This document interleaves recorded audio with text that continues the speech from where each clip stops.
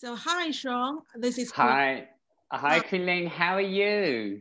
Good, good. So I'm based in London as well. So I'm taking care of the BOF, the China section. So we have a Chinese edition, and I'm the editorial director and reporting from London. And we have a team based in China. So it's my honor to speak with you today.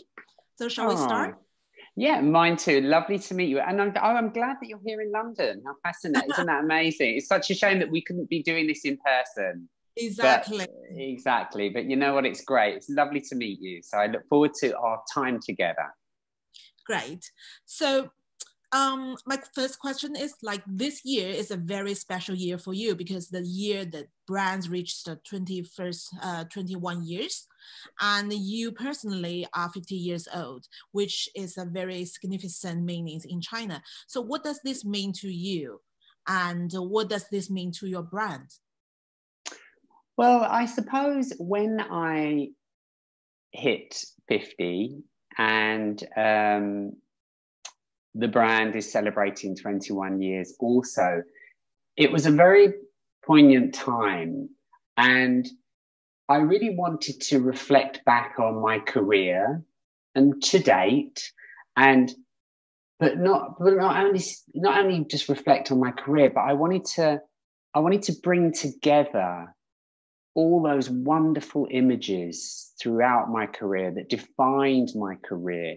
I wanted to showcase the collaborations that molded my practice and kind of helped mold me to be the designer and the craftsman that I am today. And I suppose what really took me to that point about creating a book, which was to celebrate my 50 years birthday and my 21 years of the brand, was accumulation of many things, that very important part in my time in my life. But also, for many years, I have been very flattered that students have constantly written to me and inquired about images to use for their dissertations or for their studies about my work in jewellery and my work in fashion and how I fuse the two. And as you can imagine, my shared docs on our system is full of amazing imagery. I have a visual library that goes back, 30 years, amazing images from Nick Knight to Sean Ellis to Chris Moore, international world acclaimed photographers, and images of my work and the collaborations. And I've spent many years sharing that with students and sharing that with people that are inspired by my work. So for me to celebrate this milestone in my life and my career, I thought it would be beautiful to bring all of those images into one place, into a book, so that new budding, blossoming students, whether they be jewelry or fashion, could hopefully be inspired and provoked as well by the images that are in the book. And I think for me as well, it was a really important time as well, because not only was I was 50 years old and 21 years for the brand, but it was 10 years. It was the 10-year anniversary of the passing of my dear, dear friend, Lee Alexander McQueen. And in a way, I also wanted to celebrate him. And I wanted to celebrate the beautiful friendship we had. And not only that, but how rare what we had this beautiful friendship for 22 years, but we were also artistic collaborators and what we created. So in a way, the book was a reflection on my past, my career, the inspiration, how I provoked, but also a celebration of the beautiful friendship that I had with McQueen and our artistic journey. Mm-hmm. And as you just mentioned, when we're trying to introduce you and the Shaun Leane brand to the Chinese world of fashion, we have to mention Alexander McQueen, who is really, really important to you. So could you share with us your story with him and how did you work together? And, like how you inspired and motivated and even provoked each other, because I really like the word you're saying, provocative, because every time in fashion industry, we're talking about inspiring, but I like the word provocative. So how do you see McQueen's role play in your life and vice versa? Well, I always think the moment we met was such a beautiful moment of serendipity. Because if you can imagine, when me and Lee McQueen, he's known to his friends as Lee, when me and Lee met, we were both 22 years old, and he was studying at Central St. Martin's doing his MA in fashion. And I had just finished a 7-year goldsmithing apprenticeship in Hatton Garden, of which I started when I was 15. And our worlds were worlds apart. He was a very avant-garde fashion student. I was a very high, refined goldsmith working for the most prestigious Bond Street stores in London, creating jewels for royal families all over the world. My work was very classic. It was very traditional. It was very high end. It was diamonds, sapphires, emeralds. So our worlds were quite different. I came from that classical background, that training, and he was this avant-garde fashion designer. But we became the closest of friends because we were very similar. We were 22 years old. We were both from London. We had the same energy. We were living in a vibrant time. This was the early 90s. And he changed my perception of my discipline. He asked if I would work with him on his shows in 1994. And at that time, I was a very conditioned goldsmith, and I worked in diamonds and made tiaras. You know, by that age, I was making diamond tiaras for Aspreys. And when he asked me to work with him on his shows and create jewelry, if you can imagine, I was very conditioned. Diamonds and gold were my world. And I said to Lee, I don't understand. How are we going to make jewelry for your shows? You know, you've just finished college and I've just finished my apprenticeship. We don't have the funds to create large diamond jewelry pieces. But it was then he turned around to me and said, well, Shaun, no, I've seen what you can make and I've seen your skill. He said, if you just apply that skill to any medium, you can create anything, any shape, any form. And it was that moment that he made me realize I had a skill and it was my hands. And with that and a fearless approach to design and innovation and evolving, I could create anything. And it was from there I said to him, yeah, let's do this. It'll be fun. And from there, I started working with him on the fashion shows. But where I, by day, would be making diamond chandelier earrings, for him, I was making jewelry that was more about an emotion, a persona. I was provoking where jewelry should be worn, how jewelry should be worn, what materials should jewelry be made from. So if you can imagine, I'd gone from this very classical trained goldsmith to this really avant-garde jeweler. And what Lee gave me was a really beautiful platform. It was a real freedom of expression and creativity. And the platform he gave me was his runways and his concepts. And there were no constraints. There were no commercial constraints.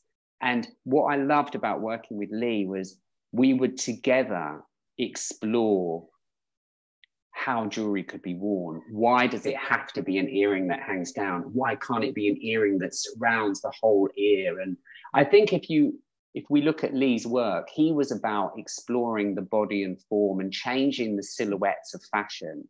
And anybody that worked with him, he encouraged them to do that in their discipline, in their medium.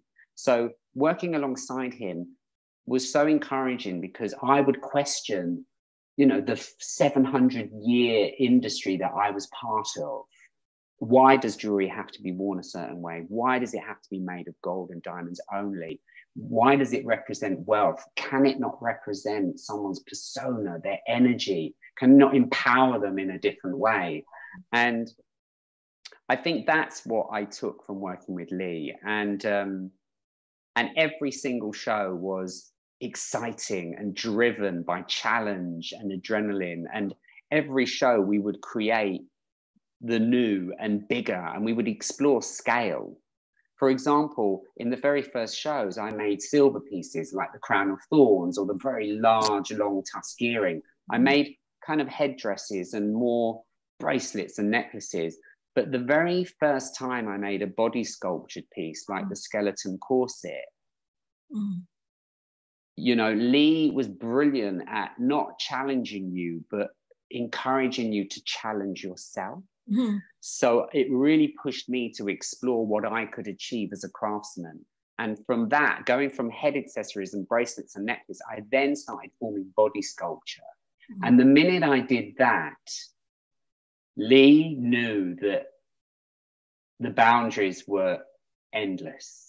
What I could achieve with him was endless, and we could explore jewelry not in just a form as an accessory to wear with the fashion, it could become the fashion.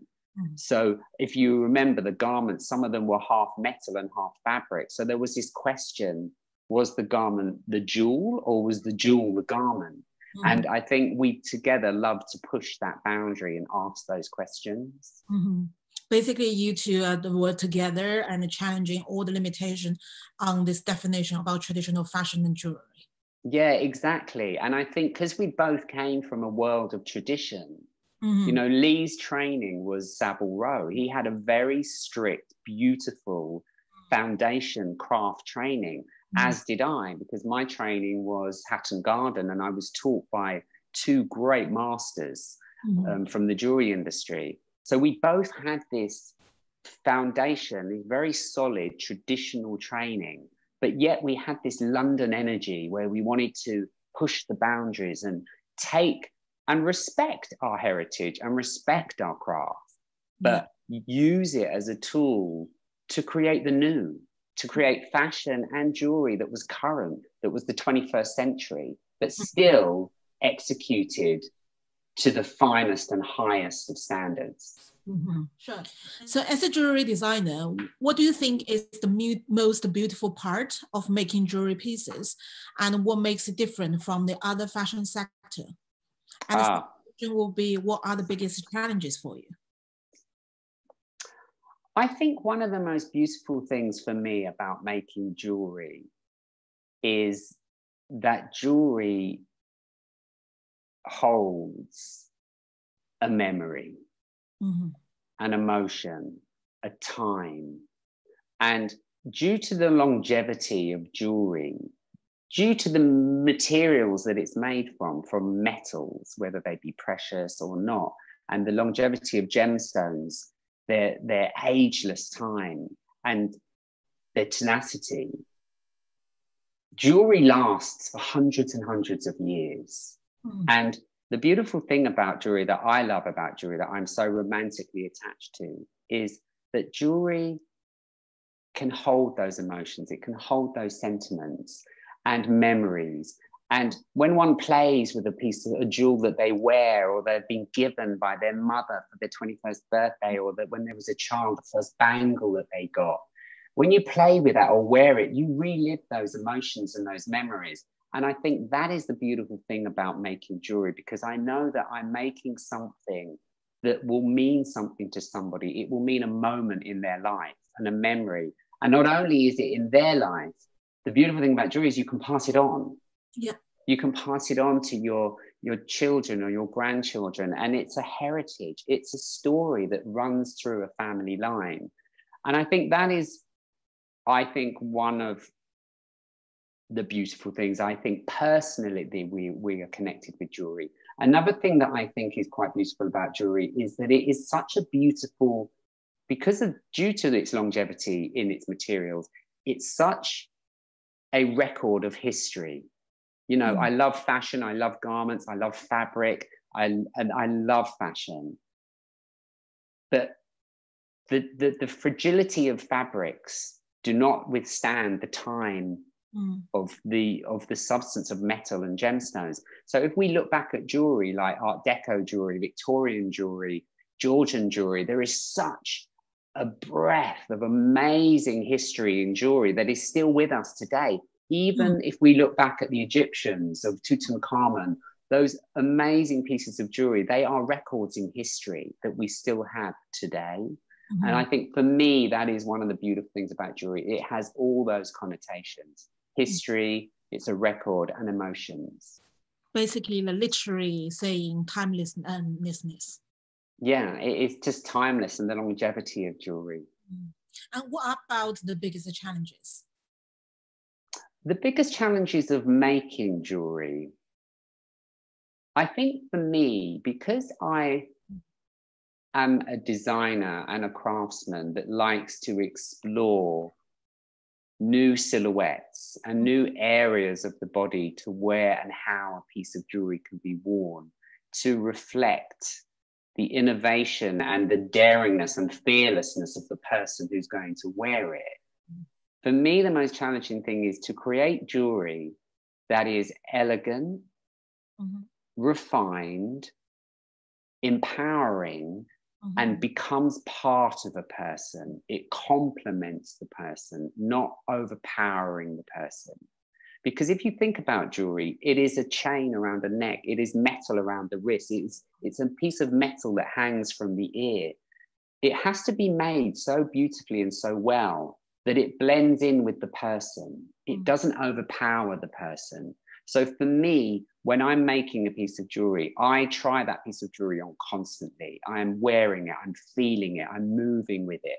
I want to know that it complements and becomes part of that person instead of looking clumsy or awkward. Or I think jewelry for me is not about an accessory. It's about adorning and enhancing the form of a man or a woman. So when we talk about jewelry designers, they are all normally restricted by its materials and in any forms, expressions, and wearabilities, but you are totally different. So what's your secret sauce for, crossing all the boundaries between fashion, jewelry, body performance, design, and arts? And what's your design philosophy involving these years? I suppose working with McQueen, he always taught me that fashion and jewelry is to work with the body and to work with each other. And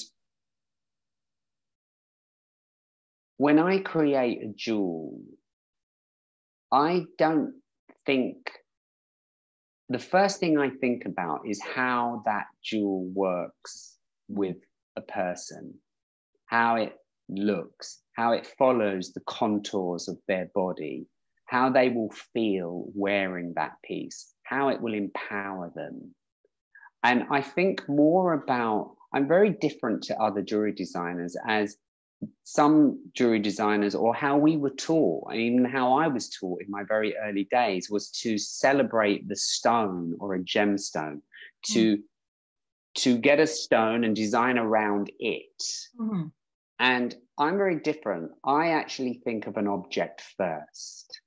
I think of an object. I think about how that piece is going to work on the human form, on the body. How's it going to make that person feel? How are they going to move in it? How is it going to make them feel? Is it sexy? Is it empowering? Is it confident?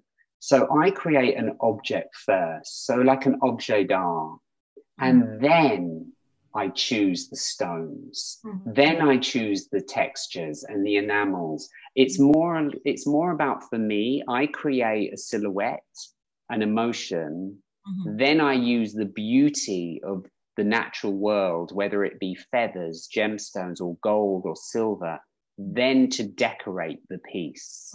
So I really start from a different place. And for me, the place is the emotion. It's the person. So when I start there is no limits to my work, because I'm not restricted by, it has to be a necklace, it has to be a bracelet, it has to be an earring. I don't restrict myself. And I think also there is another point, which, when I first started my business 21 years ago, I was in the throes of working with McQueen on his shows and in Givenchy. And I was in the middle of working at haute couture with him at Givenchy. And my world was jewelry, but it was very much fashion. And when I set my house up, unlike a lot of other jewelry houses, I set my house up with a view of being a couture house. Mm-hmm. So like fashion and couture, I created couture jewelry, which to me was fantasy and the magic, and it was unique. Mm-hmm. And then from that, I took elements, and then I could create different silhouettes, different places to be worn, earrings, and kind of take elements of that fantasy to create more, as one would say, more commercial pieces. Mm-hmm. And you are also very successful commercially, but now the jewelry world is like dominated by a lot of mega brands, big houses.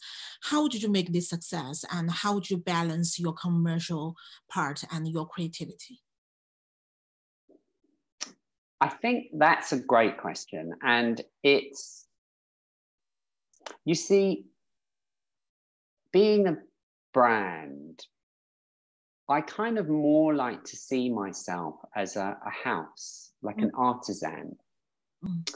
And we have organically formed into a brand, but I still have the attitude and the ethos of, we are artisans here in the house of Shaun Leane, and we are a house, and we are a jewelers, but we are avant-garde, we are fearless and daring. And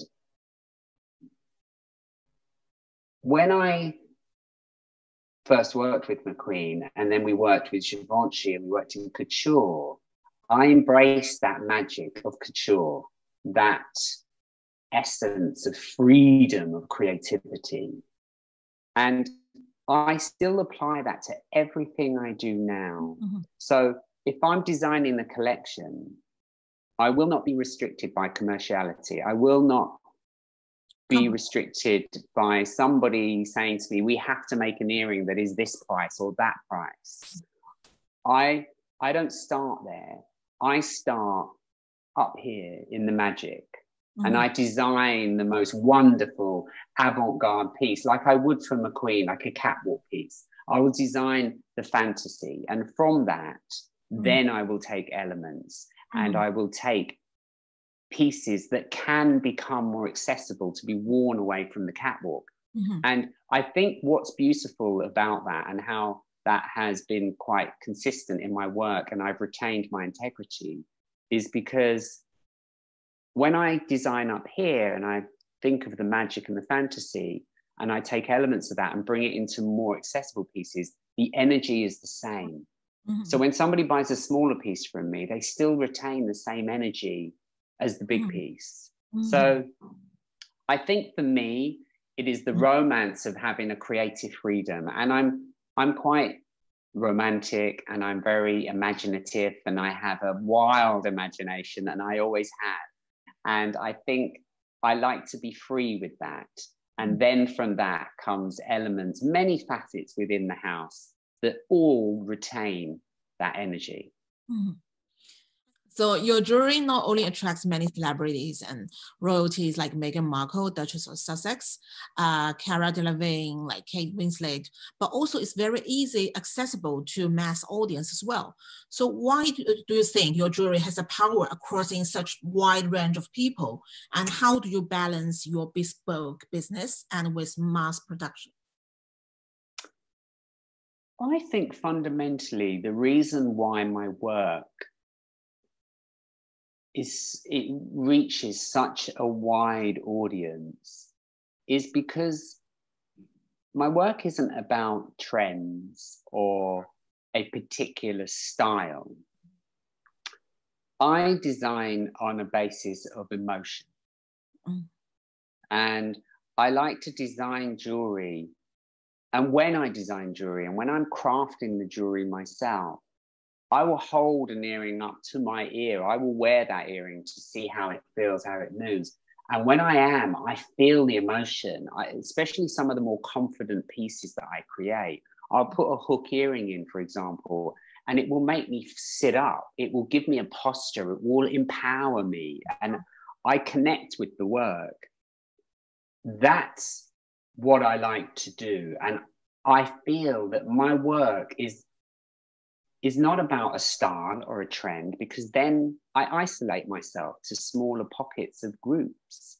It's more about more of a connection of how I want to make someone feel empowered and confident and beautiful. So that's why I feel that my work has such a wide range, from celebrities to royals to young to the old. It's not a trend, it's not a style. It is a style, but it's more about the emotion and how it makes you feel. And I think that's why I've been successful with the ethos of my work. And it was never really planned that way. It was never, I didn't think about 25 years ago, I didn't think, right, I'm going to create jewelry that is this and that and empowering. It was natural. It was organic to me, as it was for Lee McQueen. We came from a world where we wanted to empower. We wanted to create jewelry and fashion that was for the woman of the 21st century. Mm-hmm. In the good old days, like, everyone is so excited to see new talents or new creations. But now with the tech changes and social media comes in, like, basically everyone sees everything now. So what kind of jewelry, like, people are looking for in this era? I think, what I'm experiencing, to be honest, with my collectors and everybody that I deal with and work with, is I feel people are looking for jewelry that has sentiment. Mm-hmm. It is powerful in a form of memory, in a form of sentiment, a special time, even superstition and hope. Everything that I'm creating at the moment has a lot of symbolism. A lot of people, a lot of my collectors, even my bespoke clients, they want the pieces to be as normal, beautiful, refined, elegantly made, empowering and beautiful, but they want these sentiments added to the piece. And I'm suggesting that as well, because I think in a very uncertain times and in quite strange times, I think people connect to their jewelry, they wear it, they play with it, it becomes part of them. So having an emotion attached to that and an element of hope is what I think people are really looking for or craving for as well. So for me, I'm seeing that definitely amongst my collectors.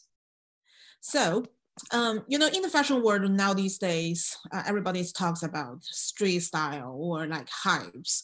So are there any similar trends or hypes in the jewelry sector? And does this take over the timeless style? For me, there is. I think fashion and jewelry are very much aligned a lot more today in recent years. But if we go back, if we think about it, fashion and jewelry have walked hand in hand for centuries. With fashion and jewelry, if we look at the Art Deco period, the Art Deco fashions were really strong. Art Deco jewelry in that period was really strong, and it was very connected, as was the Victorian times and the Georgian. And I think fashion and jewelry have always walked hand in hand. There was a period, I think, where there was a disconnect. And I think now we are seeing trends of fashion and jewelry lining up a little bit more. We are seeing brands emerge that are more seasonal and more fast and creating jewelry that is very much in line with the speed of the fashion industry. And we always had that, because we always had a thriving and always have and always still have an amazing costume jewelry sector of the industry. And I see it moving into fine jewelry now, with some of the big houses like Louis Vuitton and some of the big other houses creating fine high-end jewelry lines now. And it's beautiful for me to see. I don't think it takes away from the timelessness of jewelry, because there are so many jewelers and styles and houses that accommodate many different collectors and clients.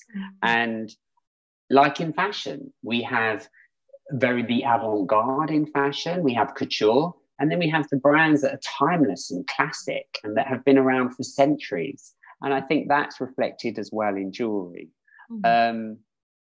It's, for me, it's good to see the connection between jewelry and fashion go side by side again, because that's very much what me and McQueen were trying to demonstrate way back in the 90s, the importance of how these two great disciplines can come together to create a look, not to accessorize each other, but to be as one. Yeah.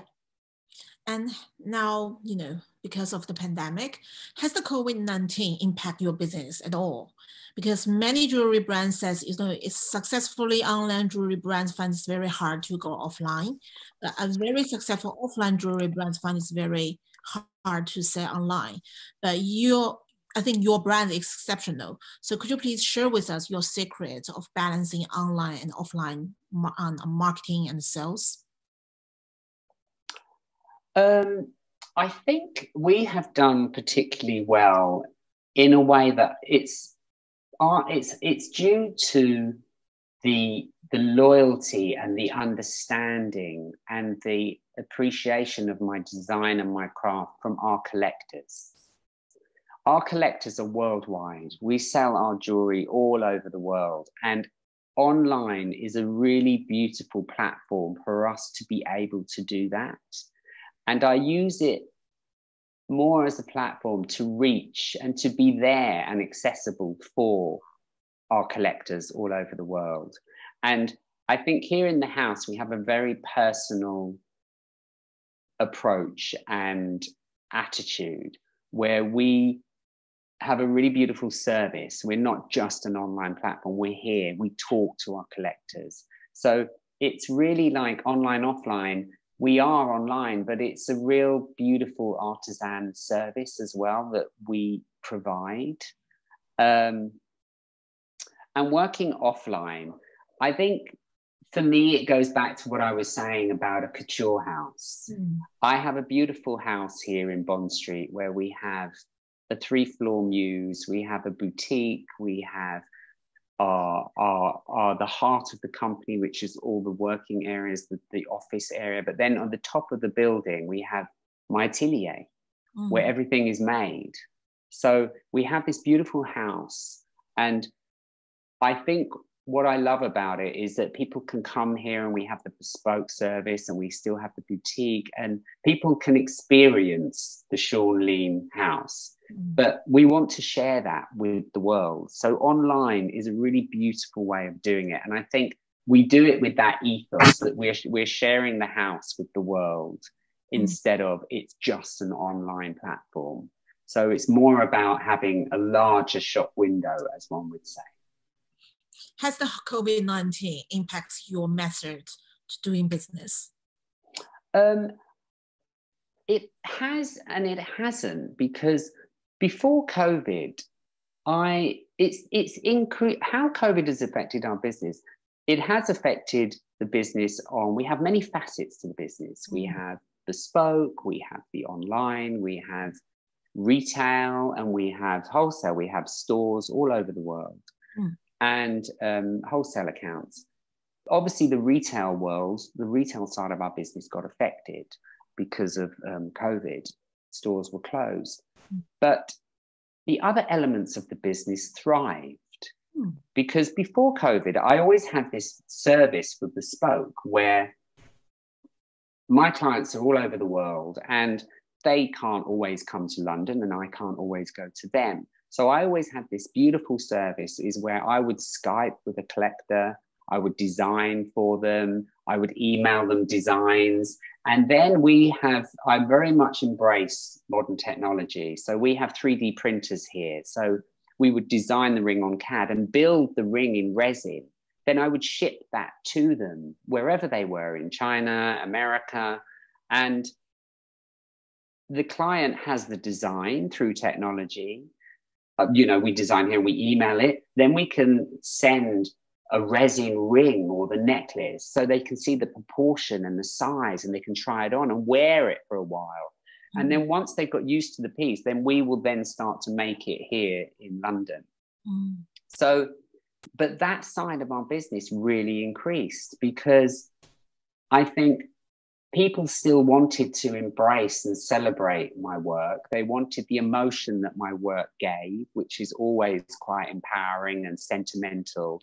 And they loved the fact that I would Skype and I would still go through the design process with them. I would draw and then email them the drawing. And I think technology is amazing. It's opened up the world. It's made the world a smaller place and made things more accessible. But initially the craft and the execution is done here in London, but technology has allowed us to offer it to the world.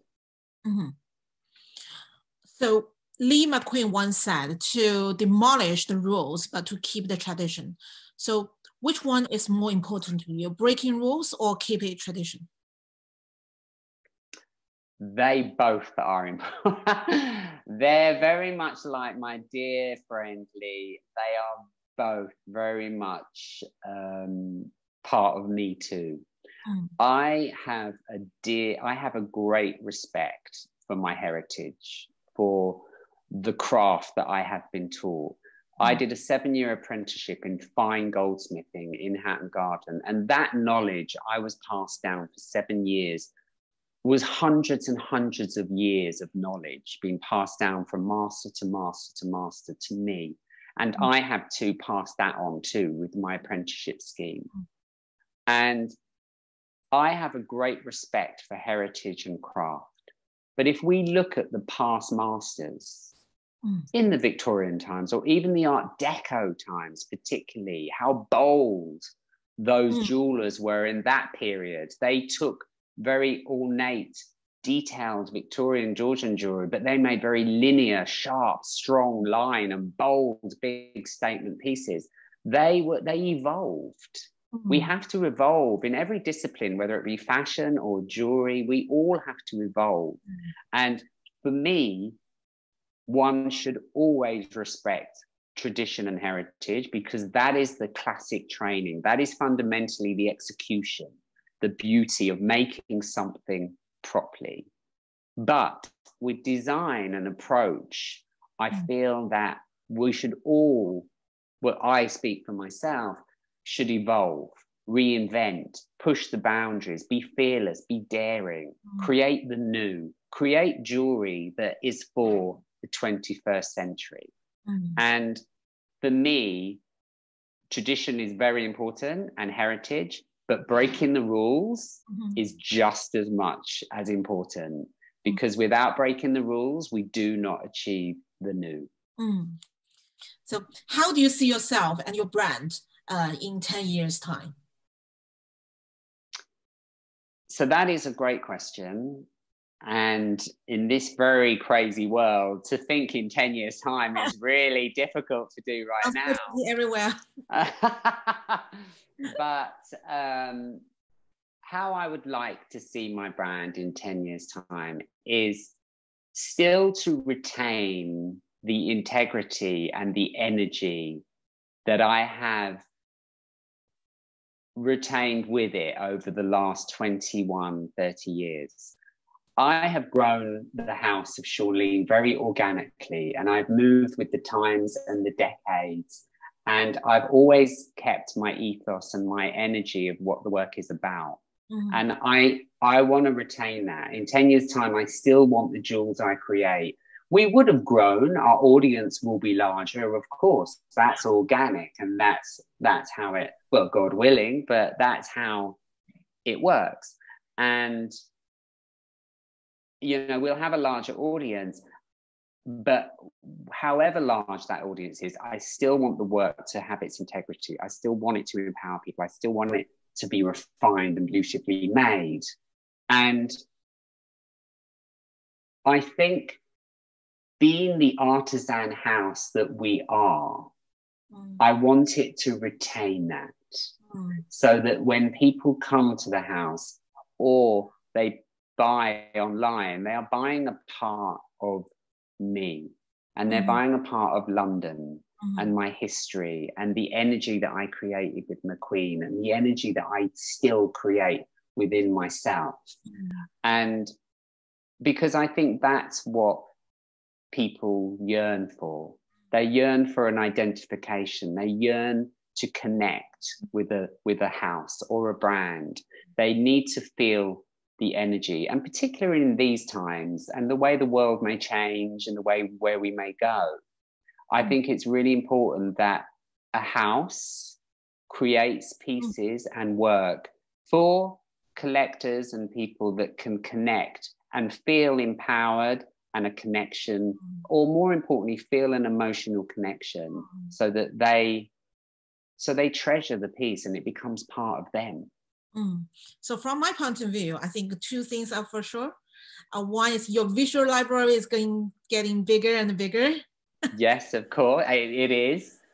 And also your legacy and your collaborate with Lee will be passed on. This thing inspiring people and empowers people. I hope so. I do hope so, because I think what myself and Lee did in the 90s and the thousands is we really pushed the boundaries, and we really showed, we provoked and we questioned. And I hope that we showed a way that creativity has no limits. And if one appreciates one's skill and understands, when armed with a skill and the fearlessness to question tradition, but armed with armed with a skill, the sky is the limit. Exactly. And you can create anything, as was the exact words of what Lee told me many years ago. I don't know if you know this, but my generation, and I ask a lot of my peers, why we get into this industry and why like more wider people getting interested with fashion, because of your work. Oh, wow. Thank you so much. What a lovely compliment. Surprised at that time, like, can fashion and jewelry be such beautiful creations, but, very off the limits? Like, everything is so special. Oh, thank you so much. That's so lovely to hear. Thank you. And well, that's the reason I created my book, because I wanted to put it all into one place so that I hopefully one day my book would become a part of a very blossoming new jewelry designer or fashion designer, and it was part of their library to invoke and provoke and inspire them to create the new. So our last question will be, just imagine if you were not a jewelry designer, and what could you do? What would you be doing? Well, that is a brilliant question, because it really sums up why I am in jewelry and how I got into jewelry. So I would have loved to have been an archaeologist. So when I was a very young boy, my parents they still live in the same house, actually. It's a beautiful Victorian house and with a very big Victorian garden. And when I was very young, I spent most of the time digging up their garden, looking for old artifacts. And I would find in the garden old Victorian glass bottles and many things. And I was fascinated by objects and finding things and digging up history. And I think then at a very young age, I had this attachment with the history and the mystique of objects and what stories they could tell. So I think when I first started making jewelry, the romance was reborn, because I thought the pieces that I'm making, due to the longevity, the materials that they're made from, they will be around for hundreds of years. So just like those little Victorian bottles that I used to find in my mother's garden, I hope that one day the pieces that I create will be one day artifacts that are a record of our history, really. So, but if I wasn't going to be a jeweler, I would definitely be an archaeologist, for sure. Lovely. Thank you for your time. It was really great to talk with you. Thank you.